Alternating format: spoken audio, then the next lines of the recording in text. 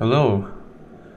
In this video, we're going to introduce the basic Rhino interface as well as some of the sort of prep work best practices that I usually do before either starting a file or start working on the computer, especially in the lab. Now, one of the things I want to point out first is that I'm running here the 64-bit version of Rhino. However, Brazil Render, which we're going to be using in lab a little later on, is only installed in the 32-bit version in the lab. So just to kind of make sure, and it doesn't really make a huge difference, you can transfer between the sort of two versions easily. So it doesn't matter if you start your working in one version and need to open it in the 32-bit version to render. Okay, but just know that you won't actually find Brazil on the 64-bit version that's installed in the lab. So this is the basic interface. There are a lot of similarities, as you can see, with this and AutoCAD. I guess one of the biggest difference you'll see is that the command line, instead of sort of being at the bottom, is now in the top here. And you can pull this to either make it more or less. And this is important because you'll be wanting to watch the options in the command line here a lot. Okay, so you want to get in the habit of looking at things because this is basically Rhino will sort of tell you what's going on here. And so in some cases you might actually want this to occupy a little bit more desktop real estate than it is by default. So obviously, sort of on the top, you'll see all the tabs and options. On the left, you'll see your tool palettes. There are a lot of, as you can see, there are a lot of different tools. Now, I almost, for the most part, I almost never use these on top. It's just a sort of personal thing. Generally, you'll find that getting to commands is much faster if you just type them, right? Instead of sort of poking through this. So I usually just leave this at the sort of standard toolbar on the top. These tool palettes, you'll notice there's a couple behaviors you want to get used to. One is that you can always hover over them a little bit to get the first command, and you'll kind of know, okay, what this is. The second thing is there are often two commands in the same button. So when you hover over it, you'll see a little icon, and in this case, for example, if I left click, it'll actually give me the polyline command, and that's the polyline command. And but if I right click, then it'll give me the line segments command.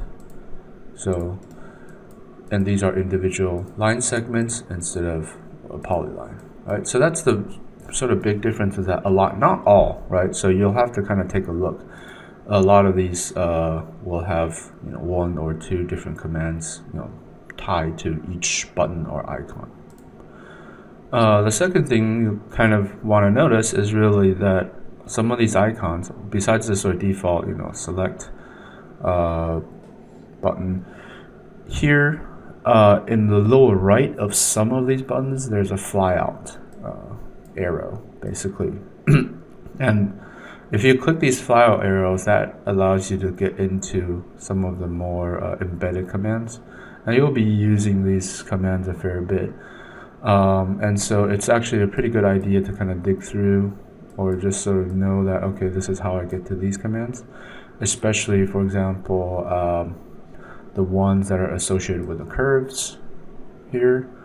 And what often I'll do is if I know I'm going to be working with a specific palette, like the surfaces one, I'll just pull it out like that, right? So just look at it again, you'll click on the little arrow, let go, and then once it's sort of in this flyout mode, you can grab the top of that menu and drag it out. And essentially this toolbar you can sort of put anywhere if you want. You can actually dock these, but I usually don't, because it just sort of has a tendency to mess things up. Okay, but this is sort of at first. After a while, it depends, but you know, after a while, some commands you'll just sort of actually get used to their keyboard shortcuts.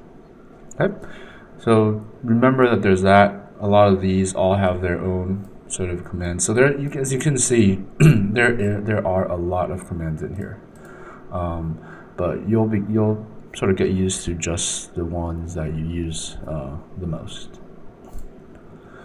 Okay, so as you can see here, there are basically 4 windows right now by default. This is the default sort of view. Top, front, right, and perspective, right? Now, obviously, since it's a 3D program, in SketchUp, generally, you don't have this. SketchUp, you just have the one sort of perspective window, and you kind of change the views to make it, you know, orthographic.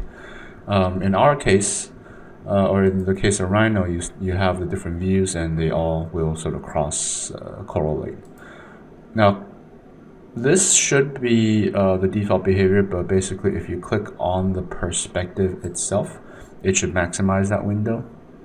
And you click it again, it should zoom out, or you know, basically go back to the 4 view and top, etc., etc. The other way to kind of really navigate around, for example, if I'm in this sort of perspective view, I can switch to the top by using these tabs that are on the bottom. So right, front, top, perspective.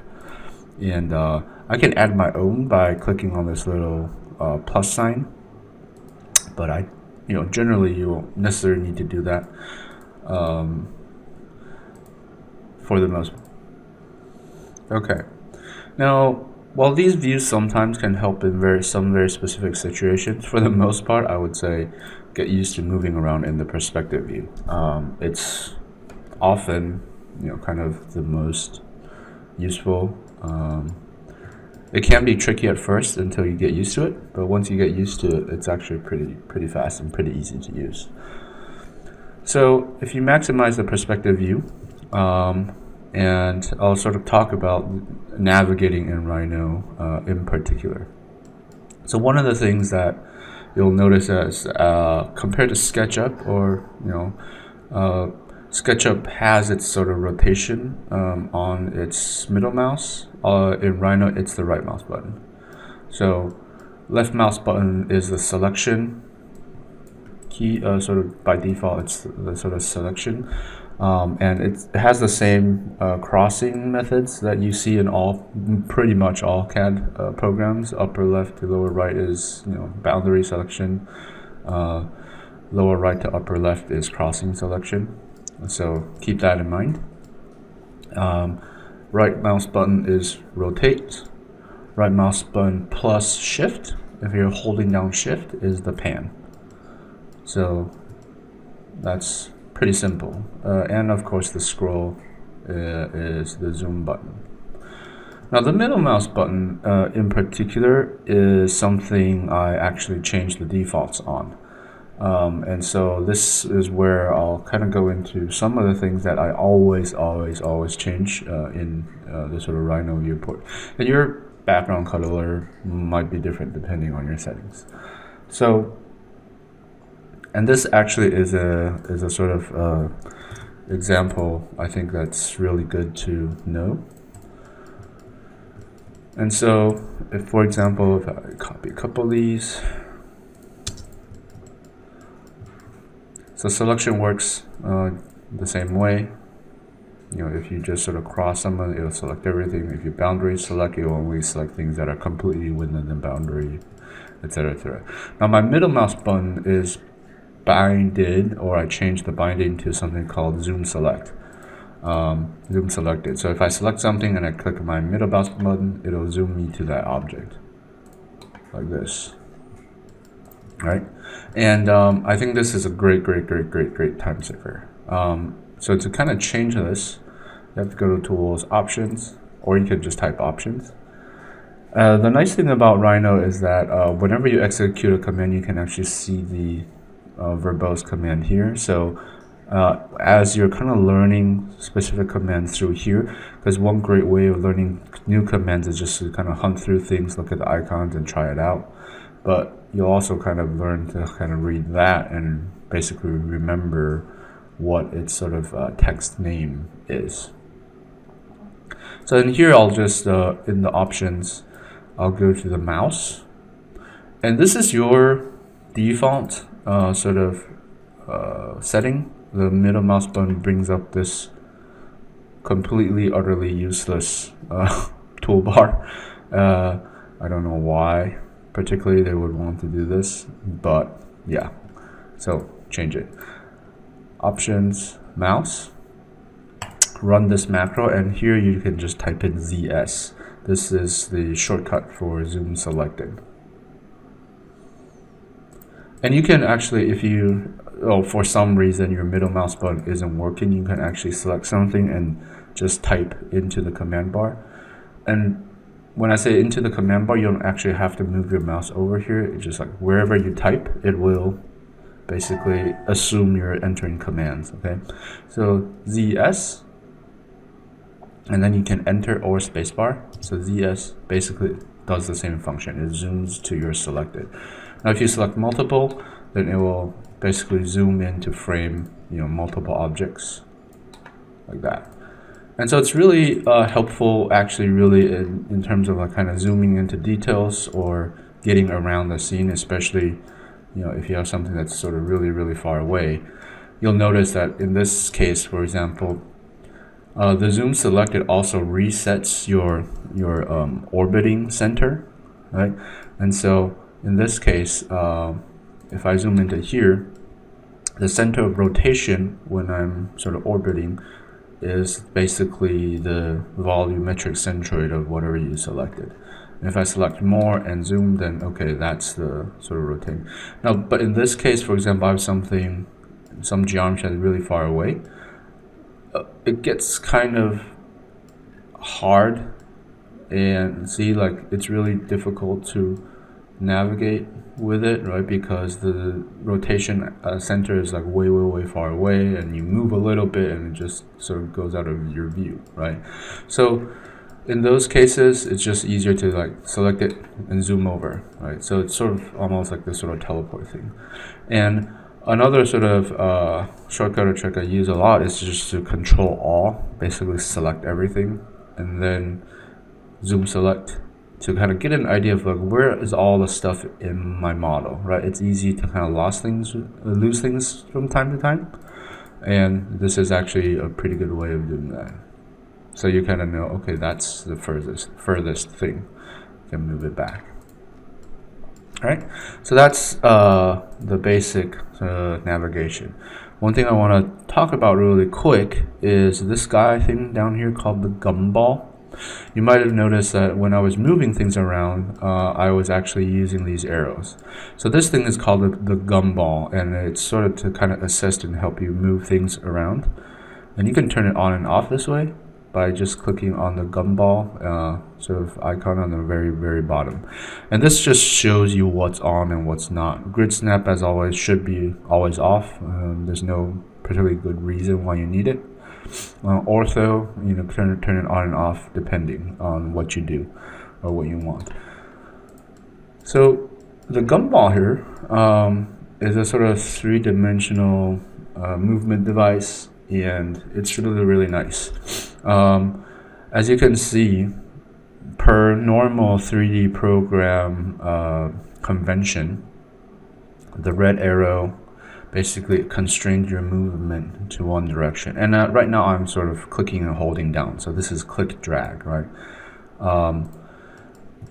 If you just drag on objects themselves, you can move them around easily, but they're not constrained, right? Basically, and they will sort of stay on the XY plane or the sort of horizontal horizon, right? But it's a lot harder to move them precisely. This is kind of a way to help you move precisely. So in this case, I can click drag and make sure that, okay, I'm only moving on this axis, or I'm only moving, if it's the blue arrow, I'm only moving in the XY axis.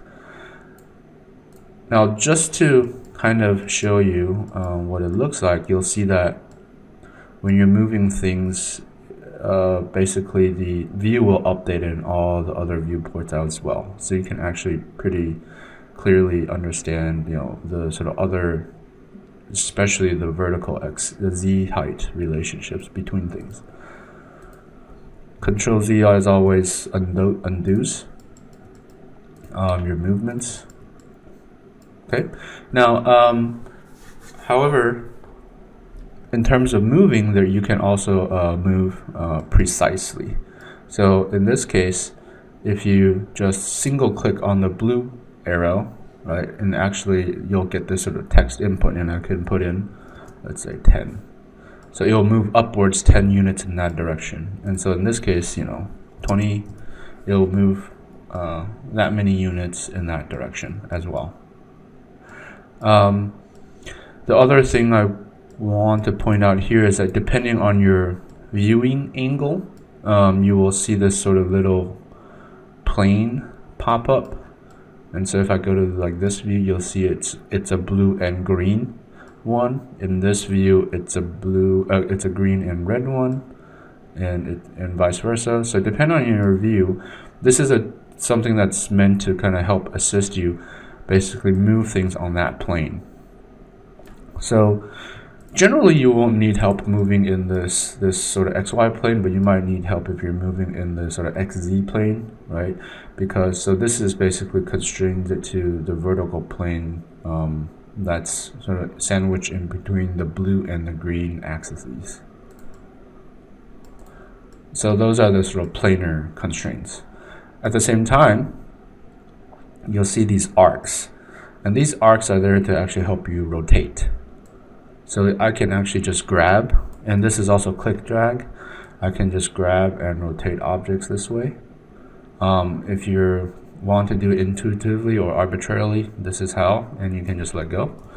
Otherwise, and I'm just going to undo it, otherwise you can click on any of these arcs themselves and actually dial in a specific degree number, so 45 for example, and it will rotate it 45 degrees. And if you click it again, 45, that basically is 90 degrees. Another behavior to remember is actually when you're dragging this, you can hold down the shift key, which will rotate it in 90, basically constrain it to 90-degree increments, which can be really, really useful. Okay, so that's basically, the shift in many, many cases is the sort of constraint. So besides that, you'll also see the third sort of element that's within the gumball really are these sort of grips that are at the end. And these are the sort of non-linear scale grips. So you can scale the object in one direction or the other. And if you hold down the shift key, that constrains it and makes it a uniform scale in all three axes. So non-uniform, normal, just dragging the ends, and then hold down shift to make it uniform. But to be honest, for the most part, and you can still dial this in, so if I make this twice as wide, so 2, this is a scale factor, it'll make it twice as wide. And if I hold down shift, it'll make it twice as big, right? So just remember that there's like dragging behavior, but then there's a sort of text entry behavior associated with it as well, right? So that's the gumball. It's really, really useful. You'll find it come into use a lot. So before we get too much deeper into Rhino, I also want to show some basic settings that like I said, always change. And in your guys' case, if you're coming to the lab to work here, chances are you'll actually have to change some of these settings more or less every single time, because when you log out of the virtual machine, basically in the lab, these things get set back to its default. Okay, so take a look at these settings. Make sure that you kind of change them because they'll make your life easy, a lot easier. But basically, all this stuff, especially, is in the sort of modeling aids section here. And especially basically smart track. So mine are already on, but these are the settings you basically want to have. You want smart track to be enabled, these dotted lines to be on, implied from, smart ortho, smart tangents. The only one I have off is parallels because it's a little less, actually it's a little less useful. So take a look at this, make sure, and you can pause the video, but just sort of tick these boxes. And then cursor tooltips should be enabled, snap distance, point, and command prompt. And so this way your sort of Rhino settings should behave a bit more similarly to the way mine are. And these are just like settings that I've been using for quite a while, and I found them to be really useful. And you'll sort of get used to it, and hopefully you'll agree as well. Okay, so make sure that these might be settings that you always kind of have to redo whenever you sort of log out, log back in to lab. The other thing I change is really here under Rhino options, appearance, and you can change some of these if you want, but really the colors. I personally just like the gray background. Some people like the sort of gradiented background, so you know this is a completely personal preference thing. But in particular, the one thing to note is to be careful of your selected object's color. Your selected objects, as you saw when we were selecting objects in the Rhino viewport, it gets highlighted in this yellow. And basically, you kind of want to avoid having either your UI elements or yellow layers, basically, because yellow layers make it very, very difficult for you to actually tell if you're selecting an object or not. Right, so I'll either just leave this as default, because it actually, you know, even if you're used to a different color when you give someone else a file, it might confuse them because they'll spend 2 hours figuring out what the hell is going on. All right, so this is one of the layer colors generally I would actually avoid, because it's the way Rhino kind of displays how things are selected. And then the last thing here in the sort of interface part I would like to point out is actually, let's see, here. So under this thing called aliases, these are where basically all your keyboard shortcuts are. Now yours is not going to look like this by default. These are mine. And the big difference is that I change a lot of the key bindings to basically things that I use more. And I think, for example, by default the polyline command I think is PL. I'm not sure, but basically I changed my L to polyline instead of PL, because there's almost no reason for me to use the normal L, the normal segmented lines. So for example, my keyboard shortcut for polyline is L spacebar, and so whatever I draw with this, it's a polyline. And so there are some things like, for example, extend is EX is my extend. Sort of, let's see, TR is my trim, so TR, and I'll trim things off this way, for example, right? So you can see basically that you can actually really customize things to your liking, and these sort of aliases is how to do it, and it's very simple. You'll see that, okay, in here, and this is my list, but for example, extrude is E for me, extend is EX, intersect IN, and I have a duplicate here, I should probably take it out. M is move, right? So instead of MO, mine is M, because it's just faster. And there's just like some things that you'll find that you use more, especially when you're kind of working with specific projects, right? So R, in my case, is rotate. R3 is rotate 3D, which I use a fair bit. Things like that. And the way to kind of set this up really is to basically, say there's a command that you think you'll be using quite a bit. Let's say this guy, surface from planar curves. If I click it, you'll please notice that this hovering sort of command name, surface from planar curves, is different from the text name. So this is a planar surface, right? Planar surface. This is the one that you want. And so you can basically just like execute the command, for example, and just actually come out. You can highlight it like this, and copy it. Just Control C. And let me see what my PS is bound to. Okay, I don't have anything bound to PS. So options, aliases, and then click new, right? And in the front new alias, I can just type PS, and here copy or paste the planar surface here, and say okay, and that's it. And so, and I guess because planar surface meant for planar curves, basically if I type PS spacebar, then I can click a planar curve and then make a surface out of it. Make sense? Okay, so that's kind of like how you that's how you set up an alias. If you find yourself just like using this command over and over and over again, then it's a good idea to set these up here and get used to it, basically. Now, here's the important part, right?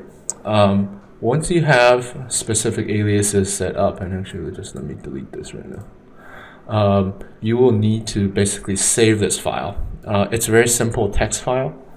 So let's say you're slowly working on things and you have your settings or you have your aliases set up to something that you like, then all you have to do is come here and export it. I'll export it to my desktop and say Lee Rhino aliases .txt, right, and save it. It'll say that, okay? And if I go to my desktop to find this file, basically this is what it looks like. It's just a comma separated, well, it's not comma separated, but it's just a text file with this format, right? And just remembers all your aliases. Now what I do with this is I either put this on Dropbox so I can access it more or less anywhere, or I stick it on my USB drive and just take it with me wherever I go.